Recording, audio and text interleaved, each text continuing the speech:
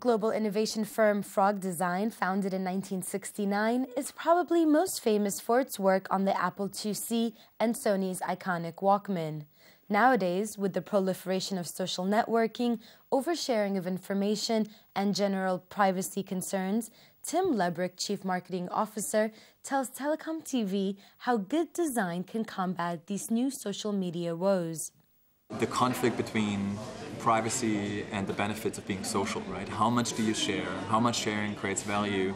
And at what degree, does it intrude your privacy, or it becomes just simply annoying? And I think, that's a matter of good design in the end. So it's you design choice architectures, and you design privacy settings, and you do it in a way that is actually very understandable and easy to use. And then I think you can kind of fine-tune the levels of privacy or of sharing. But to give the consumer the choice and make the benefits of either very clear upfront, I think is what good design does in this case.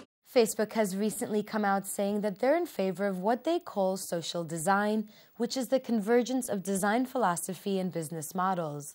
The social network has been repeatedly scrutinized over its confusing privacy settings.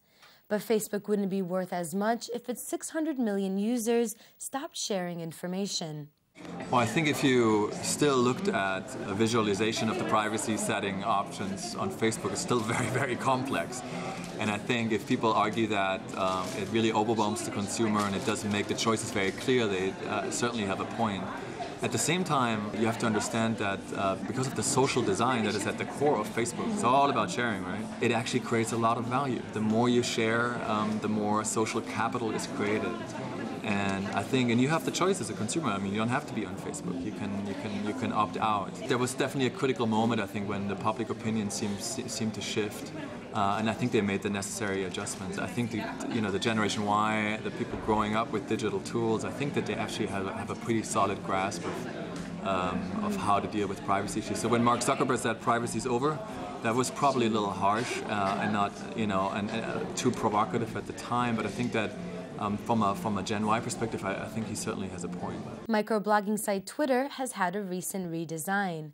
Co-founder Ev Williams confessed at the Web 2.0 Summit how difficult it is to implement new services and features, improve the service, and attract developers at the same time. The more services evolve, right, and mature, usually the more complex they become, because there's just feature creep, there's a legacy. It's getting harder to remove features that users are used to. So the same applies to Twitter. The only company I can think of that has very strictly really stuck with their principle of simplicity in terms of user interface is Google. I mean, Google really has made that a mantra and has really lived up to that.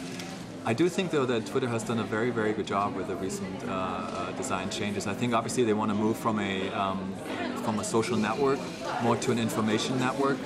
They're highlighting the news character. They're making it easier to consume tweets. I think, in general, I think that it was a little bit cryptic for the ones not in the know in the beginning, the value of the service and how the service functions. I think that it's definitely more accessible now than it used to be. So I think Twitter has actually done, and it still has the simplicity that is so beautiful about Twitter, the simplicity of the basic idea that lies at the heart of Twitter. Frog Design argues, of course, that design is incredibly important. Leberecht urges companies to own a distinct and branded user experience and create a frictionless and seamless ecosystem in order to succeed. In London, this is Leila Mackey for Telecom TV.